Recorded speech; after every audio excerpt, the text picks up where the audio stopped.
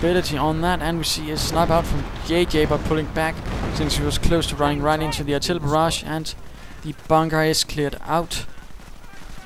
And we see commandos dealing a bit of damage here to the munitions point with the observation. And we see another combined German assault snipers, Grenadiers and Volksgrenadiers also being covered by mortars. And we see another Volksgrenadier team, a bit odd. At this stage of the game, perhaps some actual Grenadiers or some half-tracks or something else, but Volksgrenadiers, I know. A lot of casualties being done by a single pineapple grenade, and the commanders pull out, leaving a number of wounded Germans in the wake. And I suspect we'll see another artillery barrage right here in an attempt to knock something out. Probably not going to hit anything. Nope, nothing at all. The Germans having already advanced too far so they can easily ignore it. And we see the Stuart light tank having been over-repaired. The white bar meaning he can actually has more health than a regular fresh Stuart tank. Now 9 kills to its name. 2 commanders moving in to support. Grenadiers pulling out, and we see a second Grenadier team trying to move out and knock out the Stuart with their Panzerschreck, but are now faced with the commanders. But now they do have veterancy 3. That means besides their elite armor, besides their self-healing ability, they now also have extra health, making them somewhat tougher as well. Well, that is not going to do them much out in the open against the famed British commandos. Panzerschreck knocking out some of their own cover, not the best idea, and a bit of an oddity with the Panzerschreck actually. Stuart moving in to support as well, dashing right past them and trying to see what is here. Spotting a mortar and moving in to clear that out, but now Volksgrenadiers are moving in as well. Grenadiers pulling back in face of the commandos. Sappers moving in as well, and we see the mortars retreating.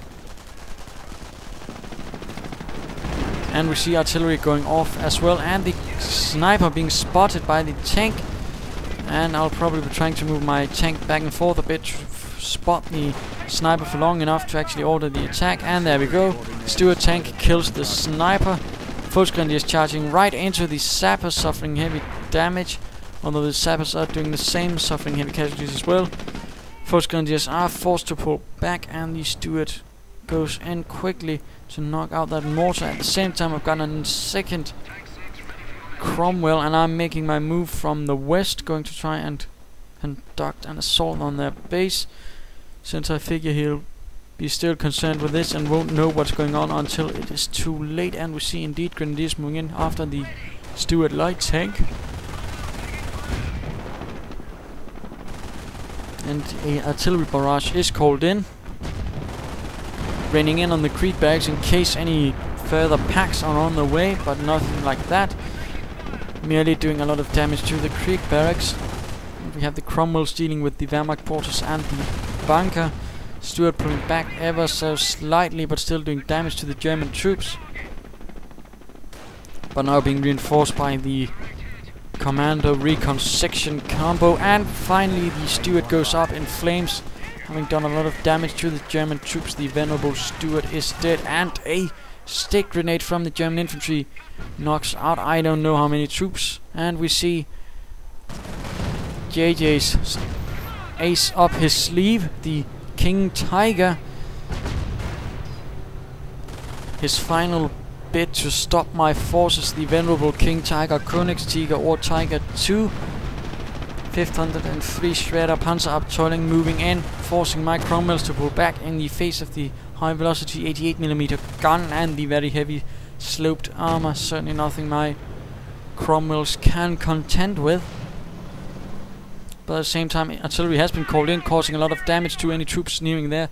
And this is certainly something you should be aware of. There are many players that love to just call in artillery on front of your headquarters while you're retreating your troops, catching the troops in there. So that is something one has to be careful with, and I certainly took the opportunity there, since a lot of his force is in fact based on infantry, so I could easily cause a great amount of damage to that through a single small artillery barrage. King Tiger advancing ahead. Absolutely no infantry support. I wonder why. What could be up? My Cromwell's moving in to try and flank the King Tiger. Sappers with Piats moving in as well, and we also have a Firefly, the Sherman Firefly, British variant of the Sherman tank equipped with a 17-pounder gun, and the Cromwells are moving in for rear shots, doing some damage to the Tiger, which crushes some of the Bocage. Now Piat shots hammering in as well on the rear armor of it, and the Firefly opening in as well. Half damage already done to the King Tiger, which continues into the eastern area.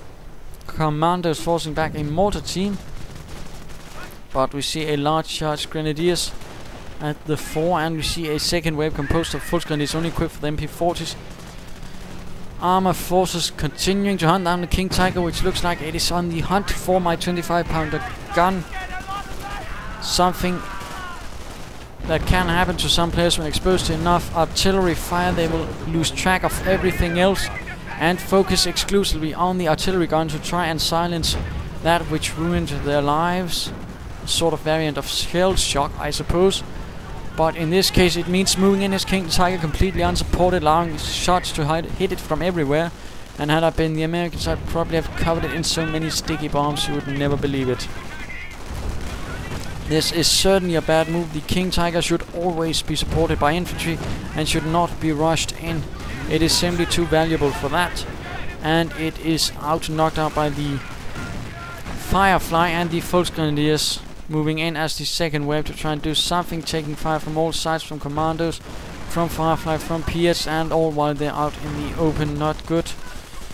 Commandos holding the line, 10 kills to their name, although now 12 and now down to 3 men, and forced to retreat since the Volksgrenadiers with Veterancy 3 are quite tough and lethal. But now further commandos are moved in, and things are looking ill for the German commander.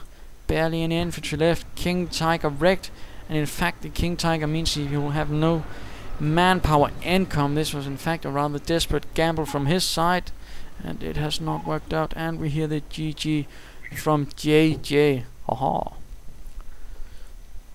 So, what can we learn from this match? Well, for starters, be aggressive towards the British. Don't be defensive like DjeyDjey. Pull back MG42 teams with only one man and deeply wounded. That's of course very important. Don't focus exclusively on veteran Grenadiers, even though it does seem like a charming fort. Yes, they should probably be the main focus of your effort, the main force, but they should have something else to support them. And by the time he got something else, it was already a bit too late, which was of course a bit tragic. Don't move in your packs unsupported being another. And of course there are many other lessons, like keep that King Tiger supported. Do not rush it in. Do not rush it in. It's only going to end in tears for the King Tiger crew and the machine itself. So I hope you enjoyed this match, and if you did, why not subscribe or tell your friends. This is ImperialDane saying, oh, I don't know. Cheers.